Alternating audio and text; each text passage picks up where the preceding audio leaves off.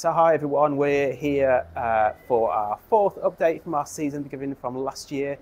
We have been to the Well, we've heard about what's going on across Christ Central churches across the world. We've heard about Yahalamatam last week, and this week we're here to see the Welcome Cafe. And I'm just going to bring you into the Welcome Cafe and show you a little bit about what goes on here when we run the cafe.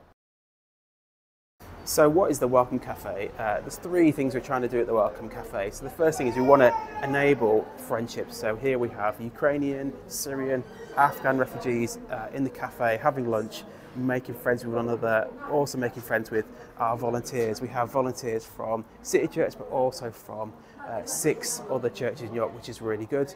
The second thing we're trying to do at the Welcome Cafe is enable integration. So refugees often find it hard to integrate into the life of the city, so we help them in that by kind of being friends with them, but also by introducing them to lots of different support. So today we've got support from 6 different organisations here in the hall, everything from the Job Centre to refugee specific organisations. And the last thing that we're trying to do at the cafe is enable the organisations that come along to work alongside each other. We just find that by putting them all in the same room, they get a lot more done, and the systems for supporting refugees in the city is a lot more efficient.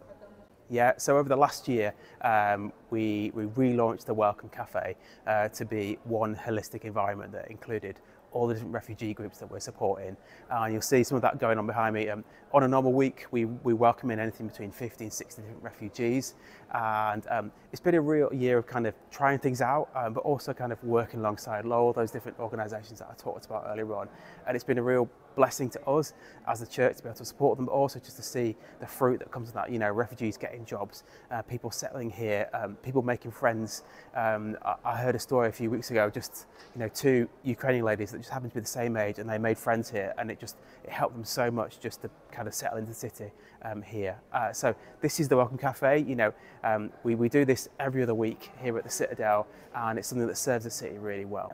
Okay, so what's one thing that you can pray for?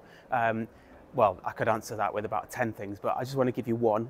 There's a great need for housing amongst the refugee community in York, and lots of people come to the cafe trying to find housing, whether there are Ukrainian people that have lived with a sponsor and are now looking to move into their own place, or it's the kind of backlog of Afghan refugees that we know are waiting in hotels, waiting to try and find a home. So I'd love you to pray for the miracle of housing for many of our friends and people that come to the cafe each week. Thank you.